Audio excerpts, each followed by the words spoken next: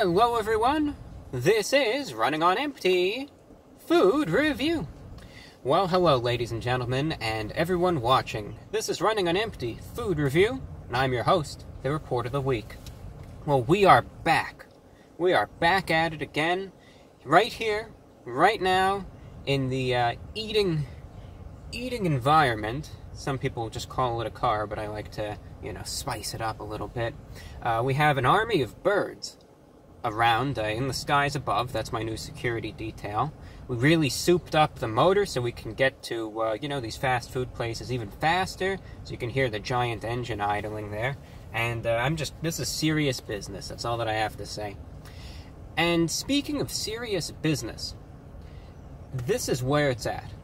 McDonald's has a fairly new release out. Look, it's not the newest thing in the world. It's been out for maybe like a week and a half. And it's another addition to their signature lineup of burgers. Now, this is something that they've been trying out for probably about a year or so, maybe a year and a half. And they've been adding a few things, maybe taking something away here, adding a new thing here. And I guess they're essentially, as they say, throwing stuff at the wall, seeing what sticks, seeing what doesn't, and then they're just going from there. This is a straightforward name, at least. It doesn't have any sort of name that I had to keep forgetting. It's just called the Mushroom and Swiss Burger. It is an artisan burger, however, but it's just called the Mushroom and Swiss Burger. Now, here's what comes on it, okay? The beef patty is a 1/4 pound, so you can see it's not like one of the little dollar menu items. It has a thick beef patty, just like you would get on the 1/4 pounder. Comes on an artisan roll, right? That's where they're getting it in. Seasoned mushrooms, fried onion strings, Swiss cheese, and bistro aioli. And you might be saying, all right, well, everything kind of seems straightforward for the most part. You're just like a mushroom and Swiss burger. But what the bleepity bleep is the bistro aioli? Well, what that is supposed to be, I did a little research on this, because as I said, we're in serious business mode, ladies and gentlemen. The bistro aioli, what it's supposed to be is it's just a creamy sauce that's put on it, and it's been described as having a little hint of garlic and maybe a little bit of savoriness, perhaps also tying together with the mushrooms as well. That's really what the burger is.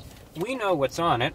Price for this, before we forget, was $5.39, which is about, what you would expect for a premium burger at this point.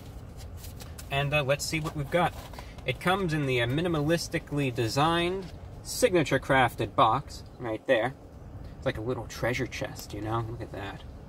Golden, well, it's not like, well, wait, the golden arches, and it's not even monochrome, just the arches, I guess. I like it, though. I always like this box design.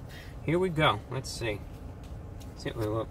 Here's the bun in the clouded light. That's what it looks like. Let's see what this burger is looking like. You can see it's kind of hanging off the bun a little bit. Right there. I know sometimes, there we go. It's coming into focus. You can see that cheese kind of oozing off right there. It is hot to touch. It is fresh. And let's just try and take a little peek under the bun here before anything else.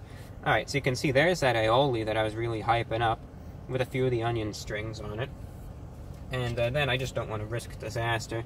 You can see everything else on the bottom right here. You can see some of the mushrooms right there. You can see the cheese, the onions, the burger. So it's all there. Like I said, they actually did a pretty good job just describing what's on this, and we're just going to see how it all blends together. So, let me just get one view right here of the sandwich. So there I am with it. And that's what it looks like, and there's just a quick little view. You kind of see those mushrooms drooping off the side there. Alright, well, we know what's on it, I know what's on it, you know what's on it, we all do. I'm just going to try and sink my teeth into this, and I'll let you know what it tastes like. Mushroom and Swiss burger from McDonald's. It's going in.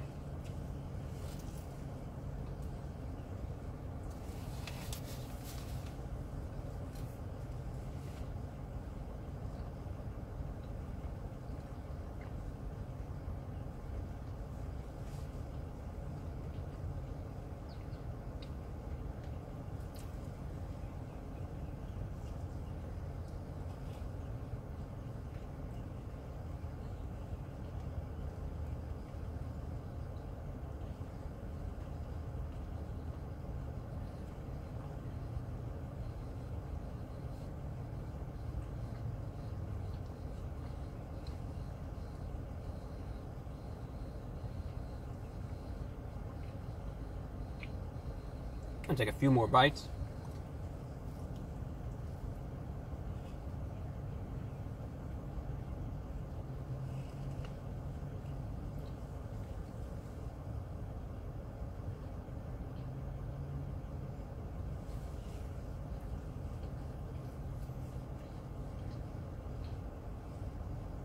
And one more bite.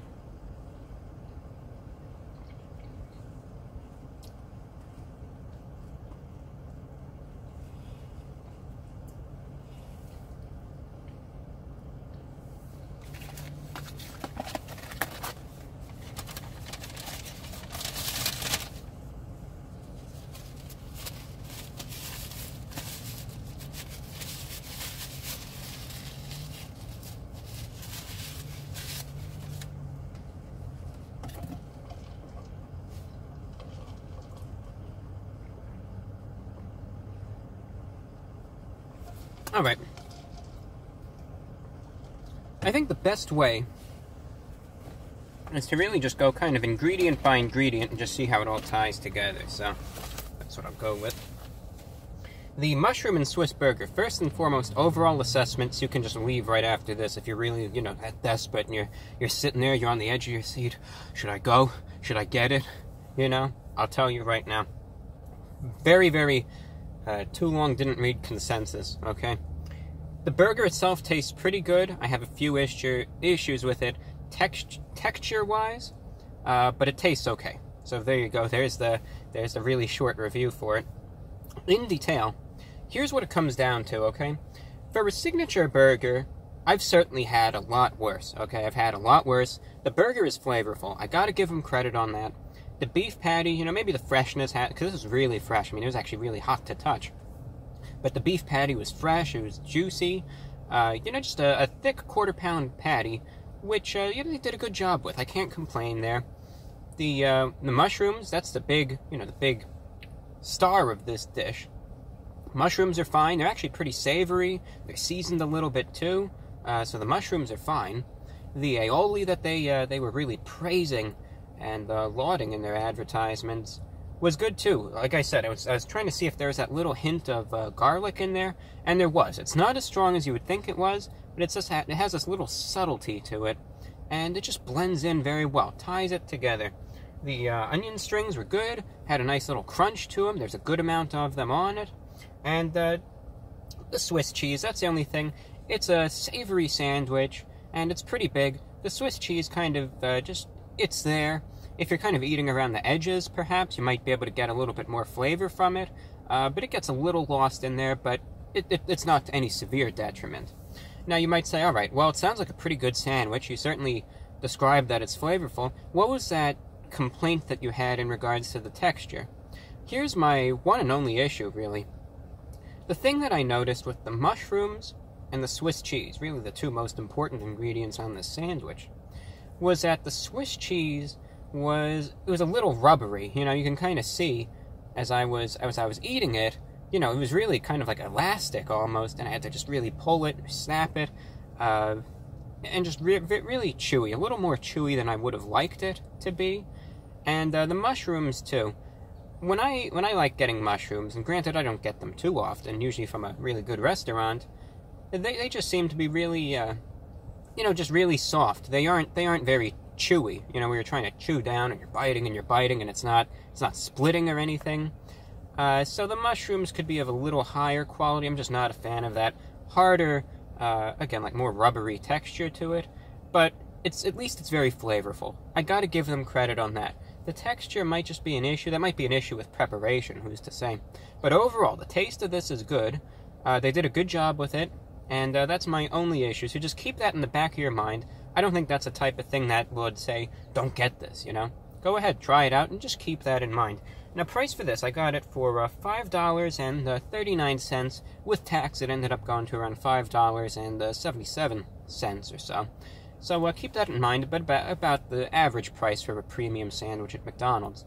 Therefore, out of 10, it's a really flavorful sandwich. I can't complain. 8.0 out of 10 flat is the rating. Because again, if my issues are only with just the texture of it, the taste of it is fine, and that's really the most important thing. Alright, on a final note, keep this in mind. If you want to help support My channel and my radio show goes out every week on SoundCloud, soundcloud.com/VORW_radio_INT. Reaches people all over the world on the shortwave. You want to help it out, help keep it going, help keep this channel going. Check out my Patreon page, patreon.com/TheReportOfTheWeek. You can find the link to it in the pinned comments, in the cards, in the description.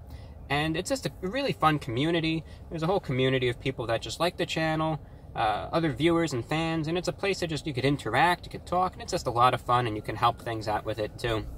And on one final note, we're getting close to, we got the sirens for added effect. We're getting close to the holiday season.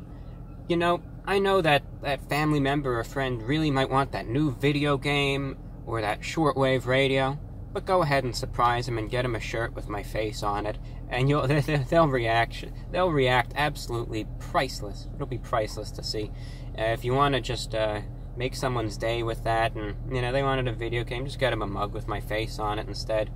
You can find it at my Teespring store, teespring.com/stores/The Report of the Week. Thank you. Take care. I'm your host, The Report of the Week.